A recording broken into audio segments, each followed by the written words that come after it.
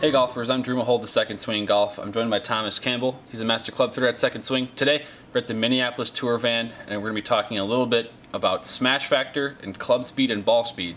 I know Thomas is going to go through and kind of explain what each of those are, how smash factor is actually calculated. It's actually pretty simple, I would say. But I've hit a few shots here. We're going to also look at some data and kind of look at how it's seen on Trackman. So getting into here, Thomas, first of all, what is smash factor and how is it calculated? So smash factor, simple calculation, is ball speed divided by club speed.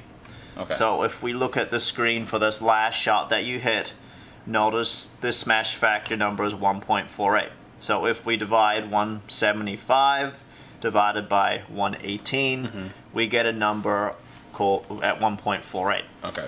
Now, this is a small preview of a driver fitting. We hit 3 or 4 shots with each club here just to kind of show some data. With a driver fitting, tour pros, their goal is to reach 1.50. Yeah. 1.50 would be as efficient as you possibly can get. When you get a 1.50, you're hitting it right out of the middle of the club face, more likely, and the ball is more likely going to go a little bit further. So efficiency is really good. So club speed. So what's club speed? Club speed essentially is the speed that the player is delivering the club at impact. So basically with the driver, 105 plus with the driver would be extra stiff.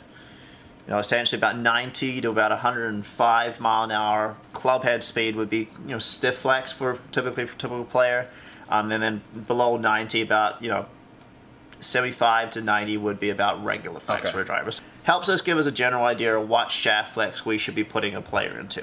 Now there are definitely different circumstances. For example, if someone's tempo is maybe a little bit quicker or a little bit slower, where they may kind of fit in maybe possibly a little different category essentially. But for the most part, that range that I gave you, that helps us define club speed, what shaft flex a player is going to be playing with.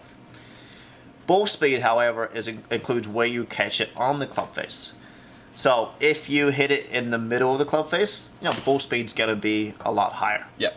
If you hit it on the toe, hit on the heel, catch it fat, catch it thin with maybe with an iron, that ball speed number is going to dramatically decrease. Yep.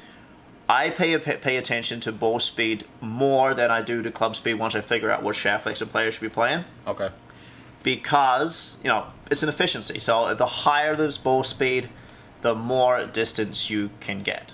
Essentially, every mile an hour of ball speed, you're maybe gonna get 2 to 3 yards more kind of distance.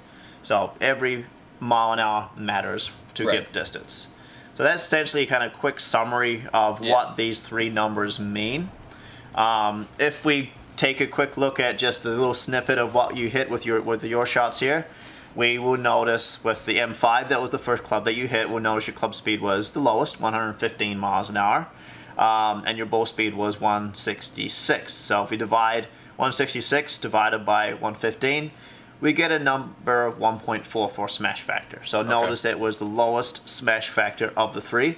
That tells me with that particular club that you didn't quite hit it as solid. Now we did have this one outlier down here that you mishit a little bit. Right.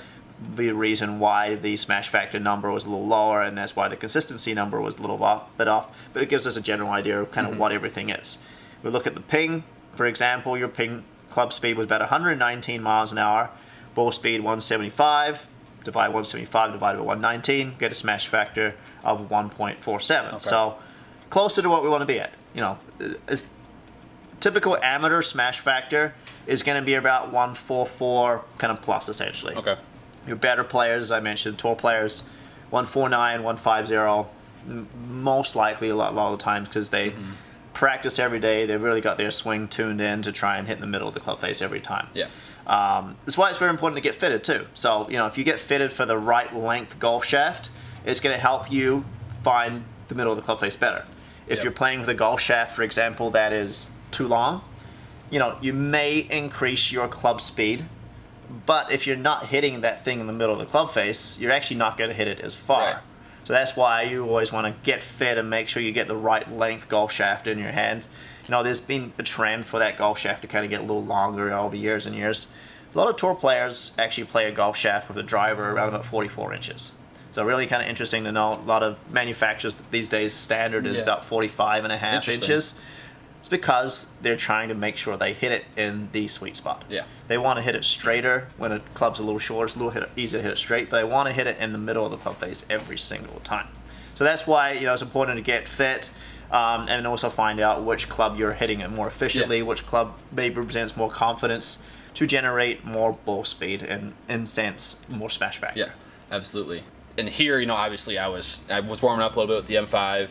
I think I had one, you know, rather big miss hit in there too. That kind of skewed that data right here on the on the left. But then as I was, you know, getting into the G410 and then the Epic Flash, I was swinging faster, but I was also hitting the center of the face more often. So I clearly was kind of warming up, and as I, you know, hit more or swung more, I was able to swing more consistently as well and find the center. With the smash factor consistency does the variance decreases as I get up to the Epic Flash there. Yeah.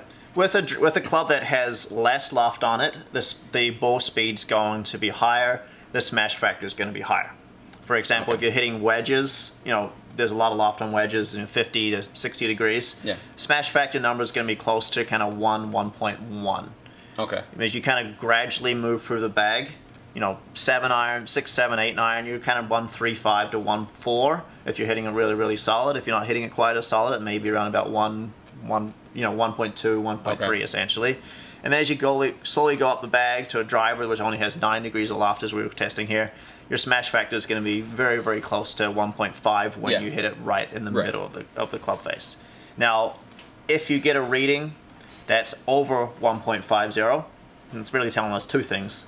One, the driver could be illegal, or two, the system that you're using is maybe just picking up, you know, the club speed or the ball speed slightly incorrectly, essentially. But yeah, most of the time, 1.5 is as high as you're possibly going to see, unless something's off a little bit. And that will be with the driver. Otherwise, there's really some things wrong if you're doing that with something else.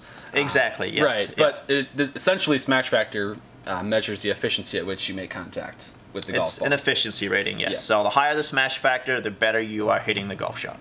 It's great information again, Thomas. Thanks for joining me. And I know I learned a little bit about smash factor here too. Yep. So for customers, very important to come in and get fit. Find out your club speed, find out your ball speed, smash factor, to help determine which manufacturer you're going to go with.